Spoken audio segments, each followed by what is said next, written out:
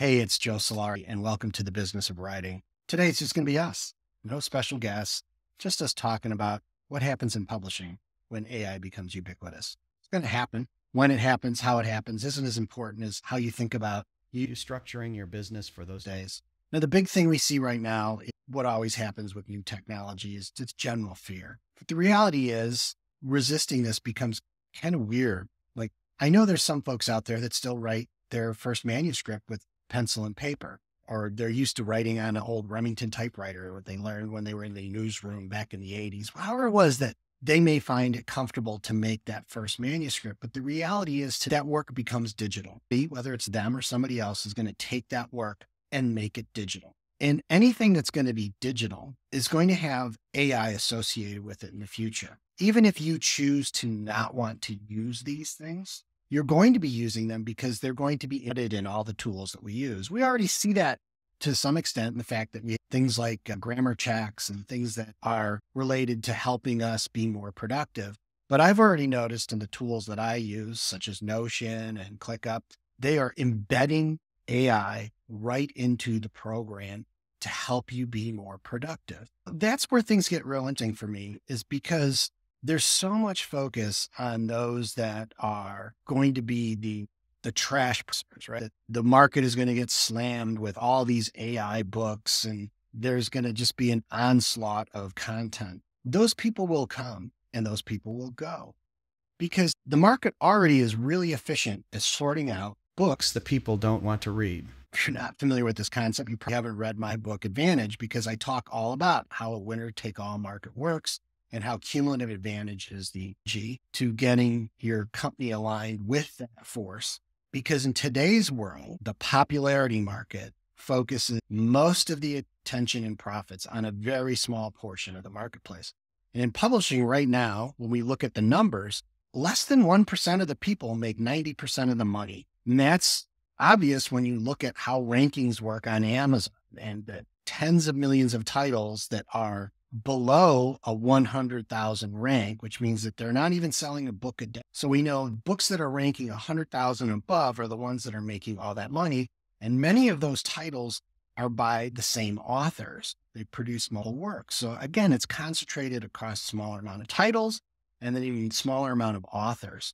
That's what I think that people have to be concerned about, is the authors that adopt these tools and use them to be more efficient and more productive. Maybe they only get an extra book or two out, but that's going to give them one or two more launches to run. And in my view, that becomes rounds of play to build more cumulative advantage. So their system will be slightly more efficient. What about the ones that are going to be using AI to help manage their audience and build better audience reach? They're going to scale up their audience reach faster. And the problem that we're going to suffer from is that we're going to see a higher and higher concentration of success in a smaller amount of people because of how these tools work, right? How they're using them themselves to be more productive and more efficient and doing more to hold a bigger audience.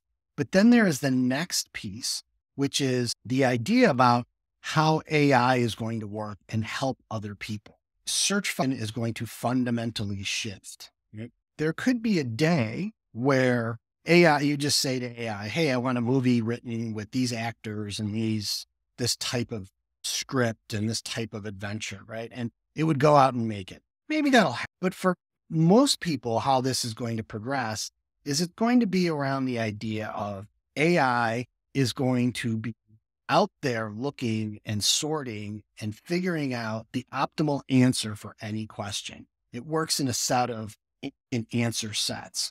Beyond thinking about just how AI is going to be used as a tool inside the industry is how is it going to support you finding new readers? Specifically, how are you working to get AI to make you the answer of choice? So when it says, I want a new science fiction book, that's space opera that you're going to be coming up in those results. How are you thinking about how you design your platform and the content and the messaging so that AI goes out and learns that you're the obvious choice? It's going to fundamentally change how people market. And that's where I think we get lost in the weeds. We're more worried about these guys that, yes, in the next 90 days may produce a million more titles of crappy books that nobody, instead of taking the time to say, that's going to play out how it's going to play out. What I'm going to do is I'm going to learn these tools so that I can figure out how I'm going to use them as my assistant to be the most productive producer of content and the best manager of an audience that can possibly be. I'll give you an example. Theoretically, all of the future hip hop hits are already made. The tracks and the hooks are all sitting on vinyl in crates, or even now on digital, been moved to digital recordings. It takes a human being to come in there and go find the right hook and put it with something else and get the timing right and put it together into a beat that then somebody could go put lyrics against, whether it's an AI written lyric or a human written lyric. But it's that human curation, that piece that comes and figures out that next thing, the thing that's timely for the market now, that a machine can never do.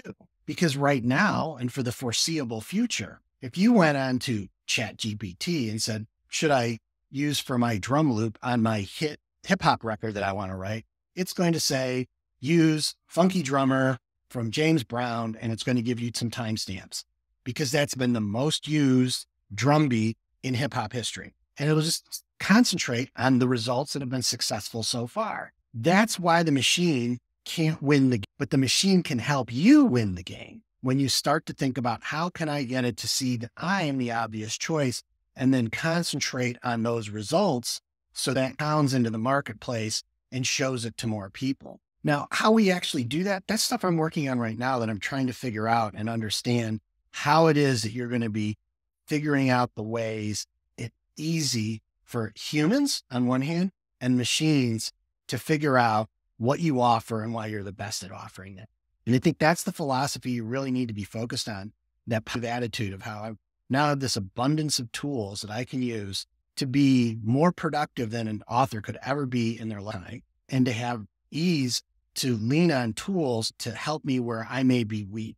Do you have problems with certain types of things? You're going to be able to use AI to prop you up and to strengthen you rather than worrying about that you're going to be disadvantaged by how people game the system with it or do things in an improper way. Because the reality is that we're selling to human beings. Machines don't buy, human beings die. And in the end, what I've latched on to is the idea, if I can get somebody to attach their identity to my brand and to see their success is tied to the success of my brand, they have a willingness to make sure that it's successful because it makes them successful. It makes them feel good.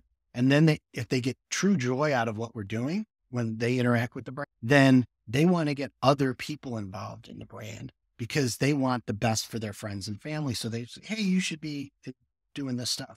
My brand, for example, is helping authors. People come to me because they want the success they've seen in other authors. And when you are able to deliver on that, then that becomes one of these feedback loops that keeps building and building. And when you step back and say, can I use AI to do more loops, more of these feedback loops, or intensify them? Then I'm using AI the right way. So shorter episode today, but I just wanted to get these ideas out to help folks understand these different concepts I have around don't worry about the trash producers. Don't fear the tools, adopt the understand how human curation and how these tools can be used to help you augment your capacities, and then focus in on what really matters. And that's delighting a reader with a story experience, right? In the end, the machine can't make that story unfold inside their mind's eye like you can. Your ability to improve production, your ability to improve quality, that can be supplemented with AI, but it'll never take out that human curation piece. Thanks for watching. Make sure you subscribe, and we'll see you on the next episode.